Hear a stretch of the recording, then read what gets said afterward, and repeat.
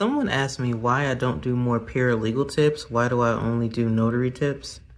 And it's not true. I don't only do notary tips, but I am kind of low-key advertising a notary class.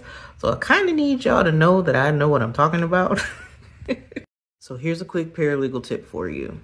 Make sure you properly calendar your deadlines and set notifications, because it is nothing worse than missing a filing deadline. Actually, you know what is worse? It's the pressure of the last minute trying to get it in before the deadline is due. Everybody breathing down your neck, saying that this should have been done already, even though you've notified them like 100 times that it was due. But I digress. That's a little bit of trauma that I'm still kind of working through. Anyway, long story short, know your deadlines, calendar your deadlines, set notifications for those deadlines, and make sure that every time you get a notification, your attorney also gets that notification. I am still working on my paralegal class. For those who are paralegals, you know that it is very tedious.